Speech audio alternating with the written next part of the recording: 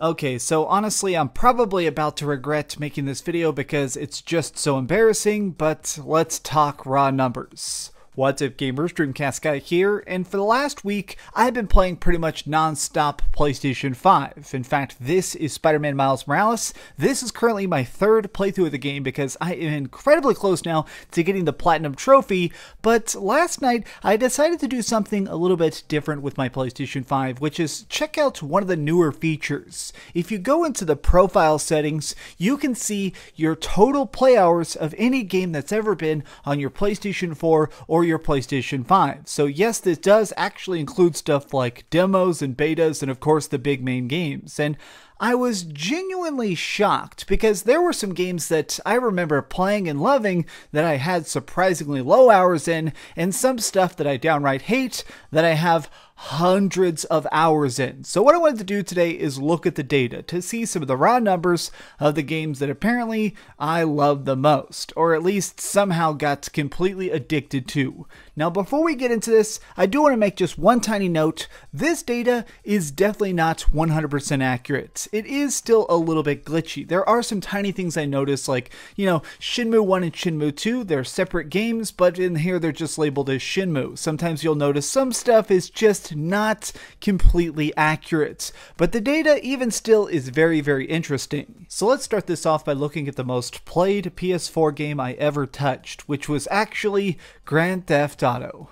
This is completely baffling to me, but somehow I put 371 hours into GTA 5. Now, all of this was online. Like, I don't even think I even beat the main story on PS4 because I beat it back on PS3. So it's crazy to think that I put 371 hours into this, but I have a good excuse, which is that for a while, I had this weird thing where I would be really, really stressed after work, like, I'd be at the bookstore and I'd get all my work done and stuff, and I'd come home and I would just be so out of my mind, like messed up because my bosses had yelled at me or like a customer got mad about something. So I used to have this habit where every single day I'd come home and just do the races. I wouldn't even actually do anything else. I would just do the races in GTA 5 Online for about 2 hours every single day. Like, it's kind of baffling to think that clearly I did this for quite a while, but 371 hours. Now the next entry, it's something that makes more sense because, I mean, I put a lot of time into it, and that was the Final Fantasy VII Remake. I think that this is one of the most played games I have for the entire year for sure, but I put 130 hours into it. And what's kind of interesting is this was all pretty much just 2 playthroughs. I beat it on normal difficulty, and then I beat it on the extra hard mode, that way I could get all the trophies. And this 130 hours was only getting the platinum, and I'm glad I got it, but Jesus Christ, when I actually see that number, 130 hours is a bit of a shock. But while we're on the topic of PlayStation exclusives, I do want to take a look here at 2, which is Horizon Zero Dawn.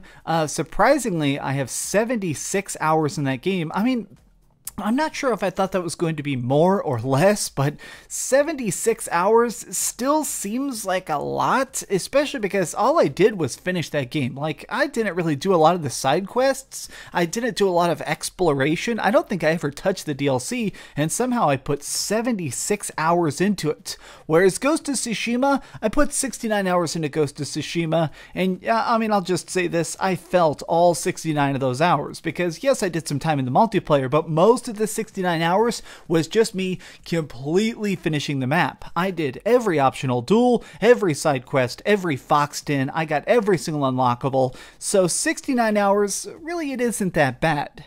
But now let's talk about one of the ones that I'm definitely the most embarrassed about, which is Fortnite. Oh my gosh. The raw number is 328 hours in Fortnite. Oh my god, how many days is that? Is that like 15 days of my life spent just playing this freaking game? Like, okay, so I have an excuse for this one as well. my friends and I got incredibly addicted to Fortnite for a while during the early stages of it. Before there were like planes and race cars, or way before there was even golf carts, we would just log on there and play a bunch of hours every day. Like, we didn't even buy the battle pass or the skins or anything. Like, we were just the stereotypical absolute amateurs who would log in, ambush some players, die a bunch of times, and occasionally get a victory royale. And I don't regret that time. Like, it's funny to think back of how I spent, oh gosh, I guess I probably spent a couple months playing that game pretty much every single weekend, all weekend, but still 328 hours is bonkers. Now, I want to talk about two here that are definitely a little bit surprising to me, which is games that I played a while ago, which was the Final Fantasy VII and Final Fantasy IX. Now, these are the HD ports they did. I'm sure some people remember this, but basically, instead of like just making the full HD remakes, these are like upscaled PC ports to the PlayStation 4 that had cheat codes and stuff like that, but inside this version of the game, they did also have trophies, and I tried to get the Platinum Trophy for both. I did manage to get the Platinum Trophy for Final Fantasy VII, and I'm working on the Platinum Trophy for Final Fantasy IX, but it's funny to me that I spent about 50 hours with both of these, because in my mind, it seems so much longer. Like, it's almost hard to even explain, but I spent a lot of very, very pleasant nights trying to beat these optional bosses and kind of just loving both of these Final Fantasies. So it's almost kind of baffling that combined both of these games on PS4, I only spent about 100 hours with. It seems like there's some kind of like psychological phenomena where if you're enjoying an experience, it gets like stretched out in your brain. Because another one here that I apparently didn't play that much was Rocket League. I only put 69 hours into Rocket League. That felt for sure like it was double or triple that. Like, I seriously remember so many times of playing Rocket League, but I guess also part of the problem is that this is just the PlayStation 4 numbers and PlayStation 5 numbers. Of course, this isn't my Nintendo Switch data, this isn't any of my other consoles, it's not my Xbox, and so that's why, even though I have a lot of games on here that I played for hundreds of hours, there is stuff like Dragon Age Inquisition. I played a ton of that, but all on my Xbox. The Witcher 3, I played a lot of that, but on my Xbox. And so stuff like this, it's kind of interesting to see just my PlayStation data so clearly recorded. Now, here's another one that I'm definitely embarrassed about, Destiny 2. Now, I want to talk about Destiny 1 and Destiny 2 at once. So Destiny 2, I somehow have 99 hours in that game, so at least I can say that I played less than 100 hours of that game. And additionally, Destiny 1, I put 233 hours in. Now, there's something about this. Okay, so some people are going to get mad about this. I went through this weird phase a couple years ago where I wanted to try and do a big review every single week. And that sounds easy. You think, okay, you just beat one game a week. The problem wasn't finishing the games, it was finding games to play, because there are sometimes months at a time where there was no big release. So I got in this weird habit where every time there was a major update for Destiny, I'd log back into the game and just try and relearn everything. I'd grind all my guns up, and then I'd make a big video saying, oh, this is the new giant DLC update, or here's the new like patch notes and stuff. And even though I never wanted to be a Destiny YouTuber, I spent so much time in that game. I just want to make it clear that I'm not saying the game is bad or that the people who play it are pathetic or whatever. It's just that I was never truly motivated to play it purely for enjoyment. It was always one of those games that I was only playing to try and create content. And to be honest, I don't really think like this anymore. Like, if I am in the mood to play a game, if I want to turn something into a project, that's fun for me. Like, the creation process to me, writing the script, getting into the sound booth and recording the audio, that stuff is really, really fun, but I only want to do it for games that are interesting. And that's why I haven't done a Destiny video in so freaking long. It's just because, you know, I'm just kind of in a phase now where I know that Destiny keeps getting bigger and better, but I just don't want to log back into that live service game.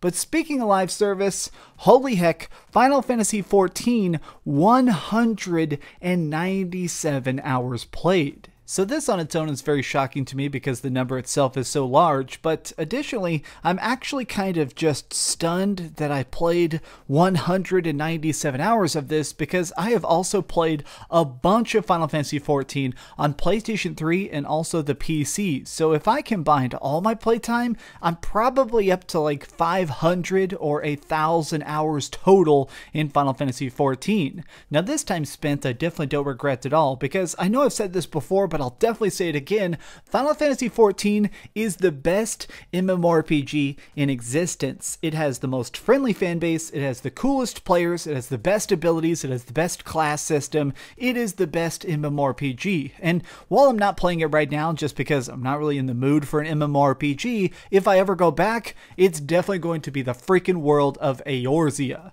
Now let's talk about this next one here, and one I'm definitely kind of surprised about, which is Spider-Man. The original one, I put 60 hours into that on PS4. Now this one's shocking to me because I actually thought it was less. I figured I only put about half that. I kind of assumed that I put about 30 hours total into Spider-Man because, I mean, I guess it was really racked up by doing all the DLC and stuff.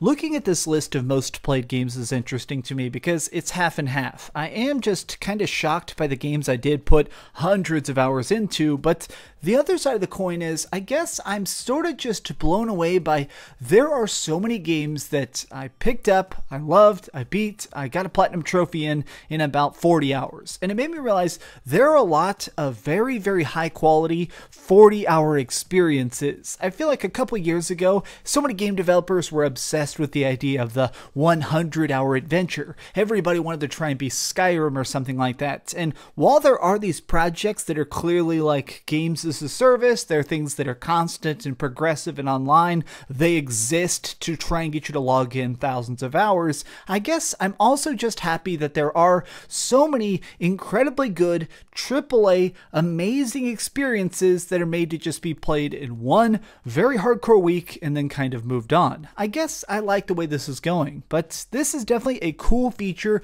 for the PlayStation 5. What are some of your most played games? Let me know in the comments down below. I talked about this video last night on Twitter. One person told me he has 4,000 hours in Rock Band. Like, what in the heck? Thanks so much for watching, gamers. If you enjoyed this video, please give it a thumbs up, share with your friends, and subscribe if you haven't already. But do me the biggest favor of all and keep dreaming. Alright, now I have to get the last trophy. For those who are curious, the final trophy I'm trying to get is 25 ceiling takedowns. I have every single thing else in Spider-Man Miles Morales. The last thing I have to do is the stupid ceiling takedown trophy, and then I'm done. Thanks so much for watching that video. If you want to see something else, you can always click this link to see what I put up last, or, you know, subscribe and see what's coming up next. Also, I promise that whatever I do, it'll try not to suck.